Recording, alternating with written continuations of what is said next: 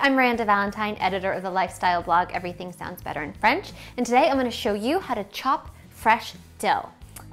So here we have it. This is what dill looks like if you either grow it in your garden or you get it fresh at the grocery store. It will look like this.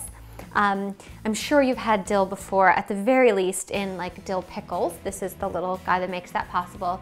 Or often it's done like in yogurt, like there's like, you know, like dill dip, that sort of thing. In sandwiches, often dill's added in with some meats.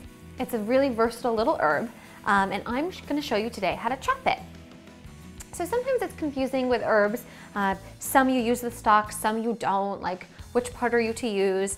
With dill, you will use some of the stalk, but not all of it. So you're gonna take it, and if you look kind of where your little fronds, where the leaves start to end, the last sort of quarter, you're gonna chop that off. So the really kind of like woody, these thicker stems, you don't want anything to do with those. So let's just chop those off, move them to the side, and yeah, we still have a little farther that we can go with some of these. Yeah, let's do another chop, because really what you want to do is to get like to this end right here. So let's just do another little chop.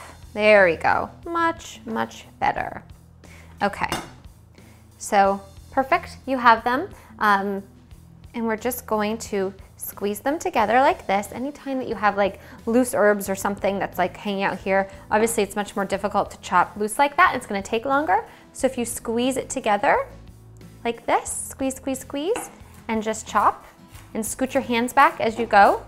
You'll notice that I'm using a chef's knife, so when I cut down, I have plenty of clearance, like I'm not smushing my knuckles. And if you have questions on knife technique, be sure to keep an eye out on our channel, because we're going to have a knife technique show coming up soon. So here we go, just chop, chop, chop.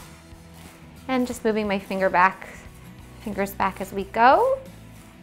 Dun, dun, dun, dun. And as you chop it, you can smell dill in the air. It's practically like the sound of the scent of love, dill. Okay, so there we go. It's nicely chopped. If you want it to be even more finely chopped, just give it another like pass all the way through. Simple enough. That's how you do it. That is how you chop dill. Thanks for watching. Make sure to subscribe. And if there's something that you want to learn how to make, send me an email at requests@mahalo.com. And don't forget to check out our other great videos.